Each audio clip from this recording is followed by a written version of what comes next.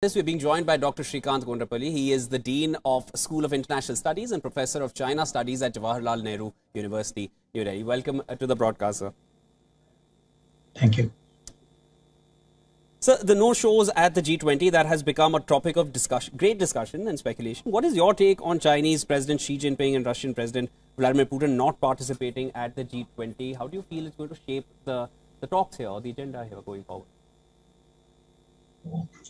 Thank you. As you rightly mentioned, there are economic issues that she is trying to tackle. The Asian Nikkei mentioned about the hauling up of the Chinese president by the party elders, specifically former Vice President Tsang Ching-hung, who was actually responsible for Xi's promotion in 2012 as the General Secretary of the party.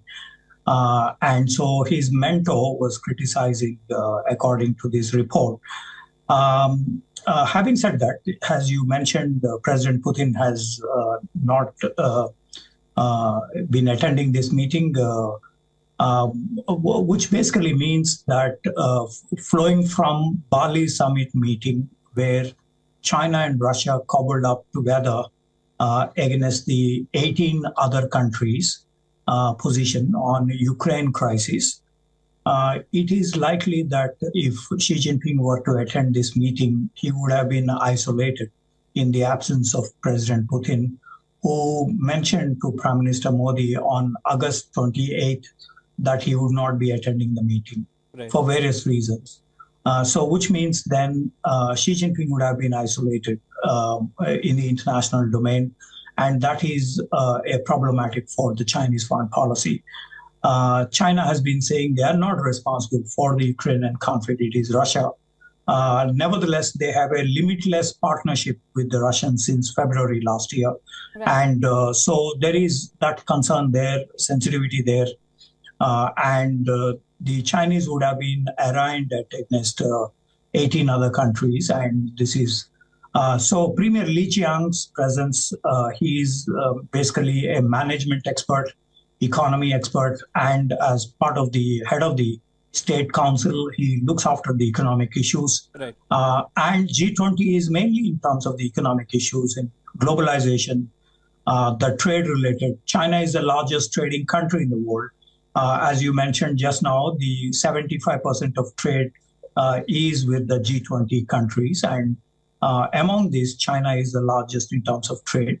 So Li Qiang's brief is basically on looking at the trade-related matters, smoothing up. Secondly, in terms of economic growth rates, China had fallen up to 3.3%.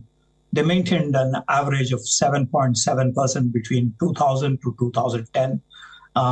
During the pre-Xi Jinping era, and when Xi Jinping took over, they have declined in terms of economic growth rates. So Li Qiang's brief is how to maintain these growth rates, which is, of course, a Herculean task, as you mentioned just now, in terms of unemployment, real estate, and others. Take from what you mentioned earlier regarding, the way India has come forward for the developing nations, and how, if you can talk to us about how the African Union is going to be included and what kind of step India has taken, what it means, and what kind of a trend it's going to set for G20 going forward, what kind of efforts that India has made is going to shape how G20 moves forward from here. I think that is a very important topic, because China has been sporting that it is the leader of the global South, and India's efforts since January this year, when Prime Minister Modi organized the meeting of nearly 120 countries, and asking them what is their priorities. Even inviting them to the G20. It's actions louder than words when it comes to India, more than China here. So he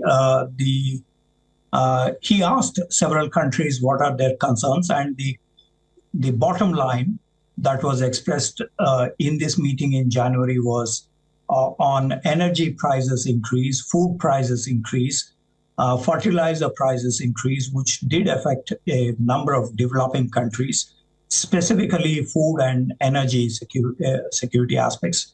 That really pinched their GDP, and So this is the bottom line, and this is what India had been raising for the past 9 months Right. About the energy security aspects and also food security. The concern here is the fallout of the Ukraine war rather than Ukraine itself. And this has been clarified by Dr. Jaishankar, the foreign minister. And this has been the main thrust area in the recent times. Of course, some more aspects have been added, such as digitalization of the platforms, and in which India made huge strides on Jandan, on UPI, on a number of other digitalization aspects of currency, trade, and other. We have also had the Supply Chain Resilience Initiative Act 2 years ago between Japan, Australia, and India. And how do we restore the supply chain mechanism in which China failed due to the COVID-19 and other, which originated in Wuhan.